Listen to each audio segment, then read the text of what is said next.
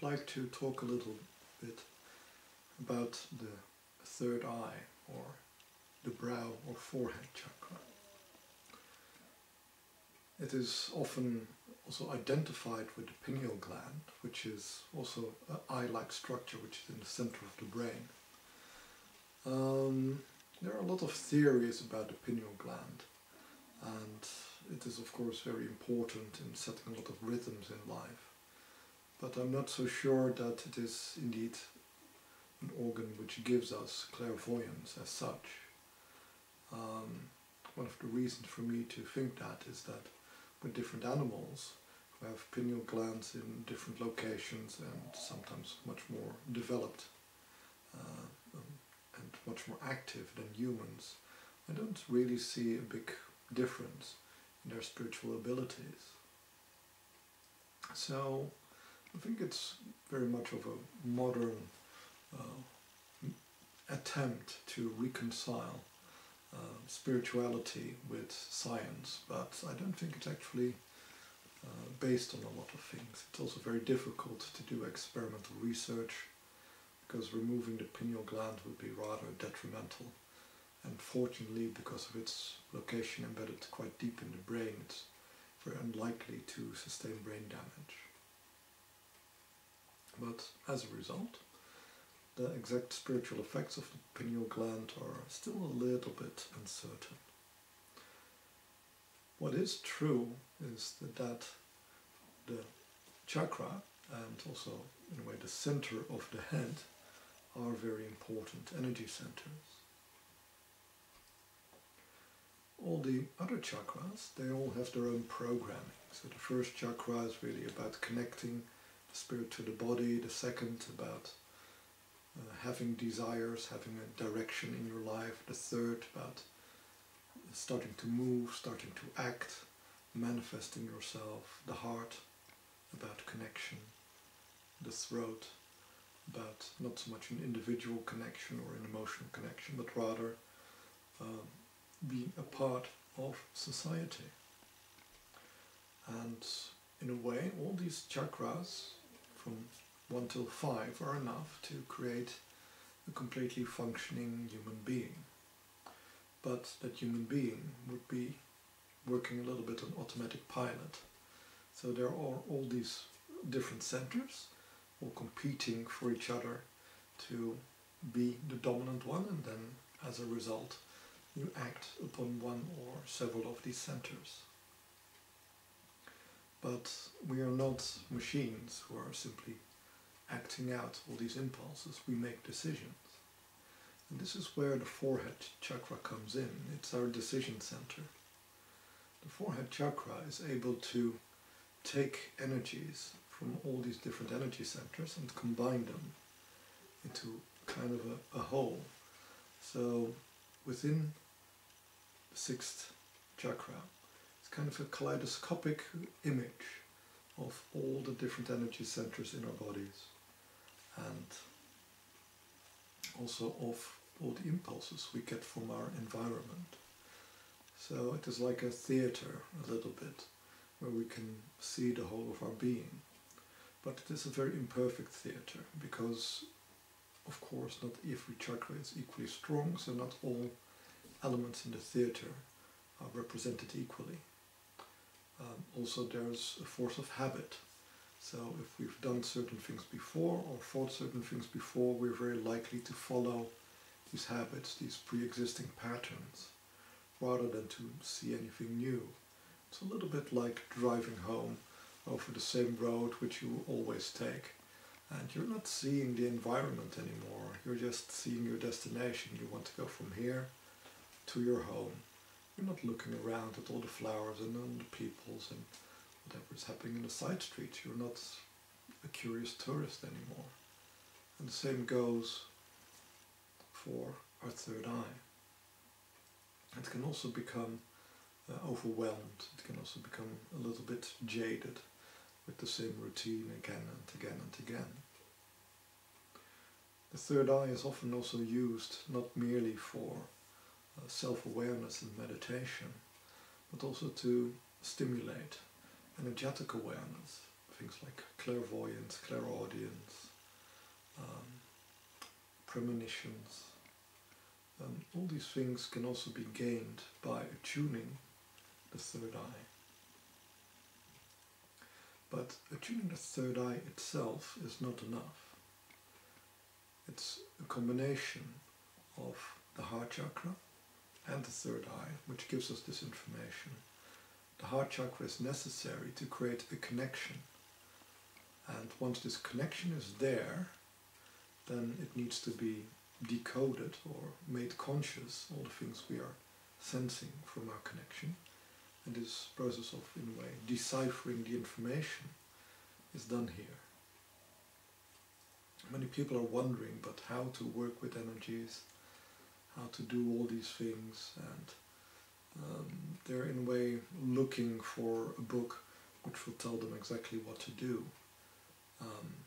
The reality is you don't need it. It's just like breathing or beating your heart. There is no book which tells you how you should breathe or how to make your heart beat. In the same way, our energy bodies function without our conscious effort. But like breathing, we can alter the actions of our energy body through conscious effort. And the main thing is not to overthink things, because we have a limited amount of attention, limited amount of energy. And one of the functions of that third eye is to filter, to say like, okay, this is important, this is something you should pay attention to, and this is something you should push into the background and forget about. And what we find is generally that survival signals tend to move to the front very quickly. So sudden noises, sudden events, a movement, they draw our attention. And also things we know how to process, like letters, words, a language we know, they draw our attention a lot more quickly than a language we don't know. And our name is, of course, very much an attention trigger. And these things jump to the front because there's very little processing time. We know how to process these things, so immediately they move to the front. If we start moving energies or trying to see energies, it is not such a big habit as reading is. So it takes a lot more time, and as a result, other things tend to jump to the front and push our energetic experiences to the background. So many people say, well, but I can't see energies, I can't smell energies, I can't hear voices. I'm not a spiritual person, I'm not a sensitive person. And usually this is not true. It's just that people don't know how to listen to that part of themselves. And of course there are differences in sensitivity. Not everybody is equally sensitive. But generally the limiting factor is the third eye, not the other chakras or the energy body. One of the important things is also to get the right processing speed. You could say everything runs on a different frequency, just like a radio station where you have a tuning button where you tune into a higher or a lower frequency, to long wave radio or short wave radio. In the same way also the third eye is attuned, and if it is attuned to thoughts, to processing things with your mind, it's a very high frequency. Information comes very rapidly, you make decisions very rapidly, you categorize things very rapidly. So it is very much about having a very speedy production, not a very in-depth sensation. And for emotions, for feelings, and also for spiritual sensations, you need to shift down several gears to get into a correct consciousness mode, into a correct processing mode. So thoughts are generally thought up really within a second. If you're talking about emotions, you're talking usually about periods of at least 20 seconds, so that is 20 times as long before you can realize what you're feeling. Am I angry? Am I sad? Am I surprised? Am I happy? Am I in love? These things do not present themselves in a split second like a verbal thought does. It's a much slower process. And the sensations of our energetic environment, they are even slower. It's often up to 2 minutes before a sensation will crystallize itself. So you need to be patient and to refrain from going into a higher gear. We often have the habit of, if something doesn't work, okay, then think about it, because your thinking will provide a solution. But this is not the case if you're talking about spiritual development. Thought is in a way much more of an interference for working with energies than that it's helping you. So really take the time, allow the sensation to show itself, to unwrap itself, to blossom. And when we have a very critical mental mindset, this becomes very difficult. Because the brain is in a way in a constant state of hallucination, of trying different images. So for instance, if you're looking at me, you're seeing a human male. But at the same time, your brain has a whole store of images of dogs, of cats, of donkeys, of elephants. And as soon as there is an impulse, it is compared to all these other impulses, like am I seeing an elephant, am I seeing a camel, am I seeing a donkey? And the closest match will be activated. So the image of me will match with a human, so you will see a human instead of a donkey. And this system of matching and also discarding things which don't match is a big problem if you're trying to develop your energetic sensitivity. Because your energetic sensations, they don't really match, they don't really map very easily. So they tend to be discarded by the brain because they're not strong enough, they're not active enough to reach a consciousness state. You're not aware, if you're looking at me, that you're contemplating seeing a donkey. But if you have been seeing lots of donkeys, thinking about donkeys, been petting donkeys, if donkey is foremost in your mind, then this pattern will also step forward. Am I seeing a donkey again? Oh no, it's a human this time. And there will already be some consciousness. So it is very important to build a habit of working with energies, of listening to your emotions, listening to your instincts.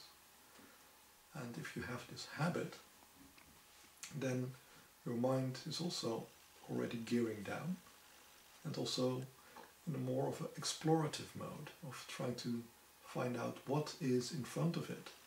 Because energetically it is not immediately clear. You don't have a library full of images of donkeys and humans and monkeys and cats and dogs and whatnot. And you need to build up this spiritual library through experience. This is why it is very nice in the beginning of your spiritual development if you can share with other people about the sensations you're having. Because in the beginning these sensations will be very indistinct. So just like a baby which is learning how to see or listen, it's all just a blur. And in the beginning we only sense this blur. We sense a little pressure or a tingling feeling in our hands, or warmth or cold. And that will be all that we can make of it. And we can have a sensation that there's a lot of energy or there's little energy without knowing exactly why. And as we deepen our experiences, we can discern more and more detail. We can discern higher from lower energies. We can discern life force from elemental powers. And as we immerse ourselves in this new language of energy, we learn to speak it. We become more and more proficient. But this is a process which takes months or years. The fortunate thing is that we actually have had a lot of experience, because already animals are seeing energies, are seeing auras and working with them. So from our previous lives we have these experiences, we have these memories of how to work with our energy bodies. But because of our survival mechanisms, this is usually background processing. And this is fine because our energy bodies are working just like we are breathing. So energy is being exchanged, we're nourishing ourselves, we're sending out signals, we're receiving signals. It's all a background program. But if we want to work with it actively, if we want to become a healer or a reader, or really to involve ourselves more deeply in our own spiritual development, then it is good to develop an active consciousness, an active control. And this requires the involvement of the third eye. So one of the first things you need to do to develop yourself this way is to limit the mental energies which exist in the third eye. So in a way you have to choose to become a little bit more slow, a little bit more stupid to work as a spiritual person. And it doesn't mean that you always have to be in this state. It's okay, you can switch. You can be at your job and be a very bright, quick-minded person, and then you can turn into a healer and you slow down and you go into a more natural rhythm of working, of thought, which is also slightly healthier because this very rapid thinking also produces a lot of stress hormones and also an energy imbalance, where a lot of our energy moves up towards the head, which means that we remove it from our pelvic area, and the pelvic area is actually used to sustain our energy bodies. So we're actually pulling the black batteries out of our maintenance system and putting it all in the active system by thinking too much. So thinking is work. At least for your energy body, it is very tiring and exhaustive work if you don't occasionally take time to get the energy back down. One of the other problems, which often happens when people are starting to work with their third eye, is that they think that putting more energy in it will improve things. And the opposite is true. When a person is trying to make something out in the physical world, you need to categorize more deeply, like what is it that I'm seeing, what is there in the distance, what is written here. And by applying more energy, the dichotomy between what is noise and what is the real signal becomes bigger. So it is, in a way, we reduce the background noise by putting more energy in the third eye. So we can read more quickly, we can think more quickly because there's less confusion, because the other patterns are pushed more into the background, the dominant pattern is pushed more into the foreground. But if we try to do this while trying to read energy, then the effect is very detrimental, because what we're putting into the foreground are our thoughts and the sensations of our physical body. What am I seeing with my eyes? What am I hearing with my ears? What am I feeling with my physical hands? And these physical sensations will blur out and push to the background even further the energetic sensations. So it is very important to break this habit of shoving energy into your head if you're uncertain. You need to have a completely opposite pattern. If you want to know something on an energetic level, don't put the energy in your head, put the energy in your heart. Move the energy downwards to the heart, and because the heart will become stronger, the energies which you're receiving will become stronger, and they will be more likely to break the consciousness threshold. So a good energetic perception is not achieved by focusing on the third eye, it's achieved by focusing on the heart. And unfortunately many spiritual disciplines actually have that quite wrong, and they're teaching incorrectly.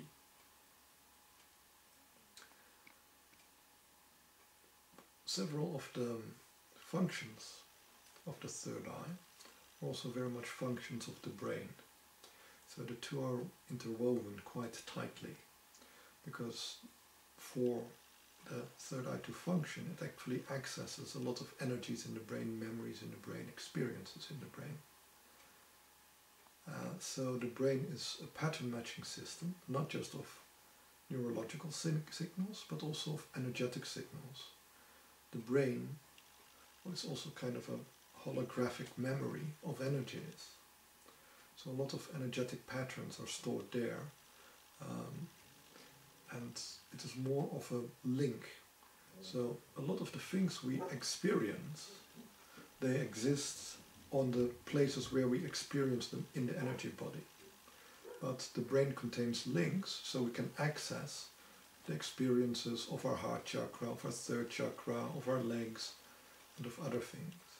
So you could see the brain a little bit as an index system to different times, different experiences, different locations. So your brain is in a way the phone book, which is being read by your third eye. I hope this has given you some understanding of the importance of the third eye for spiritual development and how to use it in a proper manner.